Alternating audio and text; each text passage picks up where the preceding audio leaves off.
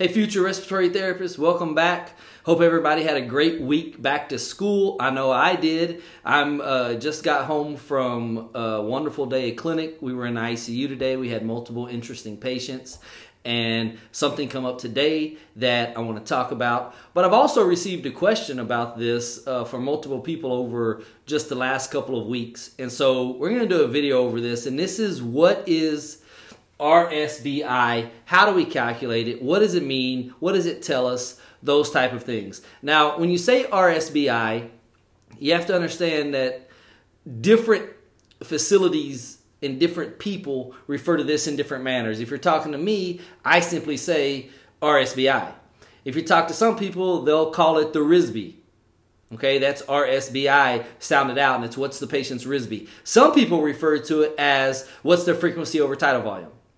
And so you need to understand that all of those things are referring to the same thing, which is the RSBI, which stands for, and you have to understand what this stands for, because as students, you're like, man, this is another formula that I can't remember. Well, if you know what it stands for, then that's half the battle, just like everything else. When I tell you APRV, how does it function? Well, what do the words stand for? Airway, pressure, release, ventilation. So PAV, what does it stand for? Proportional assist ventilation. That's why you set a percentage of support and not a set pressure support. So always knowing what these acronyms mean will a lot of times tell you what it is you need to do. So let me break this down for you. So I told you it's rapid, shallow breathing index. Okay, now the formula for this is that you take frequency and you divide it by tidal volume, but you have to make sure your tidal volume is in liters. Okay, so if your patient has a tidal volume of 400 mLs, then when you do this formula, you have to put it in liters, which is going to be 0.4 liters. So 400 milliliters is the same as 0.4 liters. So that's the first thing you need to know is what is the formula. Now, how do I remember this formula, Joe? Well, think about it. What does it stand for? Rapid, shallow. Rapid, shallow. The R, rapid, refers to frequency. The S, shallow, refers to the depth of each breath. So you have frequency over tidal volume. Okay, now, since we know we've done that now, we know what the formula is and what it's talking about, let me show you what it looks like. So this is the formula. If you have a patient breathing, I don't know, let's just say 22 times a minute with a tidal volume of, let's just go 400 mLs, then you turn that into 0.4 liters and you do the math. And we see what we get here. We get 22 divided by 0.4. And this patient has an RSBI of 55. That's it. The RSBI is 55. Now, what you need to remember about this is that the research revolved around rapid shallow breathing index says that a rapid shallow breathing index less than 105 is indicative of and supports positive outcomes with extubation. It doesn't mean that they're going to fly. It doesn't mean that the extubation is going to be successful. It's just another indicator that goes along with all of your other weaning parameters. Your MIP, your vital capacity, we're talking RSBI. You have can the patient raise their head up off the pillow? All of those different things. Like, I literally have worked with physicians who say, put the patient on CPAP 5 and 5, 30 minutes. You give them all this data and they seriously look at you and go, can the patient raise their head off the pillow? And you go, yeah, because I asked them to. Yes. And they go, okay, pull it. Do you care about anything else I told you about? Nope. Can they raise their head off the pillow? Maybe they may interrupt you. Hey, doc, I got this SBT results. Want to see about extubating this patient. The RSBI is, stop. Can I raise your head off the pillow? Yes, extubating. All of those have shown to be positive indicators for weaning success, but none of them have shown absolute single most best indicator. So that's the first thing you need to understand about RSBI. After you understand the formula, how to calculate it, and what numbers you need to be, you need to understand that this is not a full safe weaning parameter. It doesn't say, oh, I have an RSBI of 90 or I have an RSBI of 20. It doesn't mean that your patient 100% will successfully extubate. It's just another tool on your tool belt to say, we got all of these positive indicators. Let's move forward. Now, me personally, I don't even like to necessarily associate it with just extubation and just weaning parameters. If I have a patient in CPAP with pressure support ventilation and I'm taking care of them throughout the day, and I know we're not going to extubate them, I still monitor the RSBI because I want to know if I'm providing this patient with enough pressure support. In this case, I am. But what if we had this? What if we had a respiratory rate of 22? Let's take this up a little bit. Let's say a respiratory rate of 32, and we have a tidal volume of 310, which would be 0.31, right? So we do 32 divided by 0.31, and we have an RSBI of 103. Now that's still less than 105, but this patient would be probably much less likely to extubate depending on the other parameters than somebody with an RSBI of 30 or 40.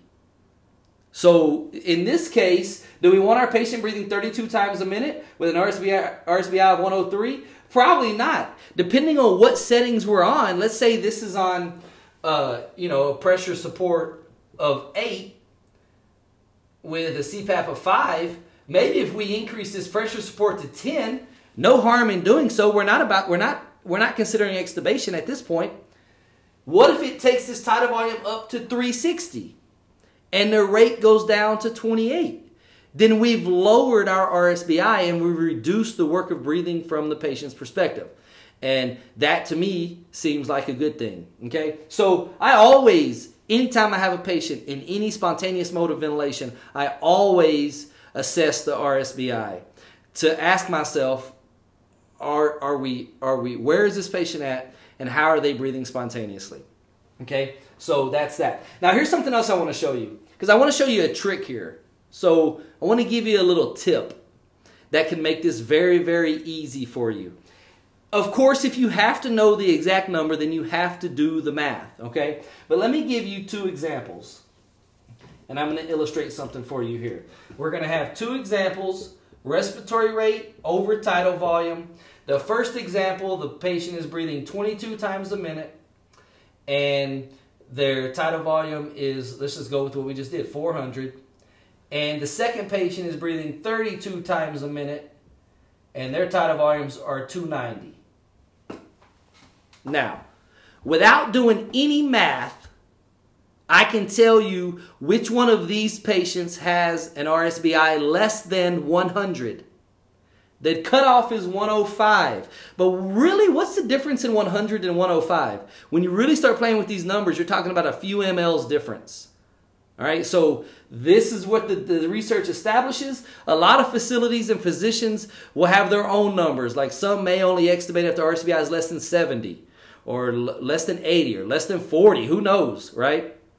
So understand that when I say 105, I'm referring to the research revolving around RSBI. Now, just by looking at this, I can tell you that this patient here has a lower RSBI than this patient. This patient's RSBI is higher. And the reason I can do that, and this RSBI is greater than 100. So just by looking, I can say this one greater than 100, this one less than 100. And here's how. If you will take your respiratory rate and compare it to the first two numbers of your tidal volume. So 22 is less than 40, and that's going to equate to less than 100. 32 is greater than 29, and this will equate to greater than 100. Now, if we do the math here, we'll see what our answer is. 22 divided by 0.4 is 55, compared to 32 divided by 290, 0.290 equals 110. Now, how does that work? How did we know that before we got into it, right? You must have done all this math already, Joe, right? To know that that was going to be greater than 100. I didn't. Look, let me show you something, guys. If you have a rate of 24 and your tidal volume is 0.240,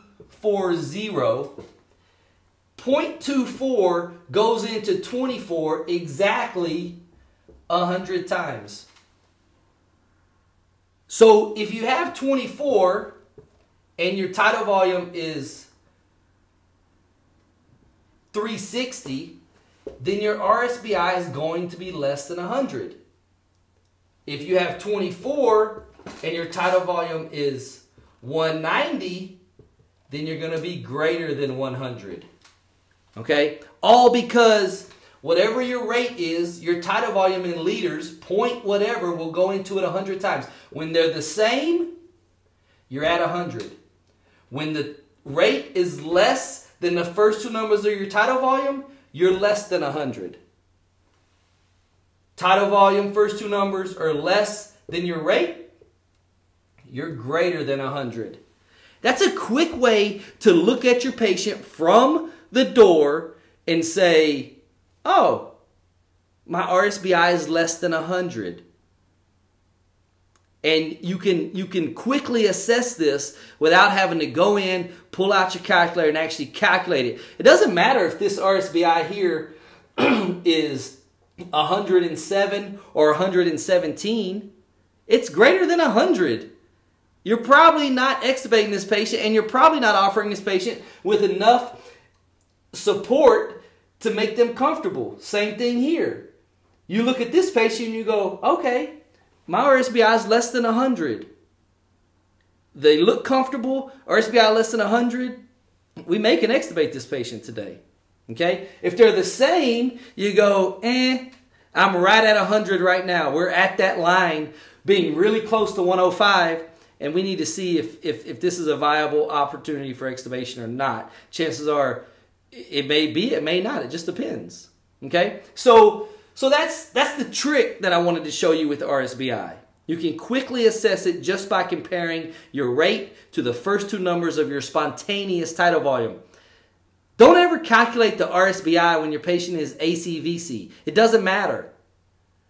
You have a set tidal volume and a set rate, and it may vary based off of the patient initiating breaths, but your tidal volume is set. So your RSBI is not even relevant in this scenario. You're only calculating RSBI when you're assessing spontaneous rate to spontaneous tidal volume. So that's what you need to know. Now, pretty much covered everything in terms of RSBI. So I'm going to give you a little scenario. You have a patient. The patient is on pressure support of 5 with a CPAP of 5. So this is 5 over 5. They have a MIP of -22. Their vital capacity is unable to be achieved because neurologically they can't follow directions to do a vital capacity. The only way you got a MIP of -22 was with an extended inspiratory hold and assessing the NIF based off of neural drive to breathe. It wasn't because they sucked in hard for you. You had to wait 2, 3, 4, 5 breaths, and each one got larger and larger. They have an RSBI. I'm sorry, they don't have an RSBI. They have a spontaneous tidal volume of, let's go 360. And they have a spontaneous rate of 24. Now the question is, what are you going to do? A, B, C, or D? Are we going to extubate? Are we going to return to previous settings? Are we going to increase pressure support? or are we going to deflate the cuff? Now, if you want to, you can pause this video and you can ask yourself, what am I going to do for this patient? This is the information you have. Your secretions are minimal. So minimal secretions, positive cuff leak, a MIP of minus 22, unable to get a vital capacity, tidal volume 360, respiratory rate of 24. What are you going to do? Pause this video, come back. I'm going to talk you through it, okay? So here we go.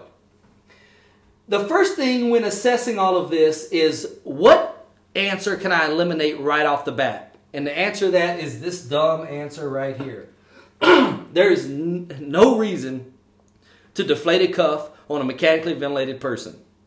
Okay, there's no reason. So you're not going to do that until you get ready to extubate. There's no need to deflate the cuff. That's just there's always one answer that is completely wrong, and that's the completely wrong answer. Okay. Are you going to return to previous settings, or are we going to increase pressure support, or are we going to extubate this patient? Now, if this patient's problem has resolved, like I indicated that it has, you're on minimal settings. You have an acceptable MIP. It's more negative than negative 20. Even though it barely is, it's still more negative than negative 20. Tidal volume at 360, respiratory at 24. Secretions aren't a problem, and airway edema is not a problem because you have a positive cuff leak. Then what we should do here is ask ourselves, what's the RSBI? And when we do this, we do 24 divided by 0.360 equals 66. And for this patient, who you want to give an opportunity to fly, okay, if you will, if you take that word for it, if there was other problems, you would consider increasing the pressure support. But in this case, with a good RSBI, good NIF, we're not going to increase pressure support. There's no need to return to previous settings. And we're probably going to extubate this patient. Okay? Now, if I change this to 240 and change this to 36, then we have a different scenario on our hands, and this patient is not ready for extubation. So here we would not extubate. We would consider B or C depending on what information we had about the patient. If you wanted to keep them in pressure support ventilation, then increase the pressure support to get your tidal volume up. Your rate will go down. Your RSBI will improve. But they're not ready for extubation. If you work in a facility where you don't ventilate people and allow people to stay in pressure support CPAP or PSV ventilation, then you would say failed SBT and you would return to previous settings. Okay? So that's the breakdown of RSBI. I hope it makes sense. I hope I answered your questions, and I hope you go out and use this tool every chance you get. Okay? Best wishes.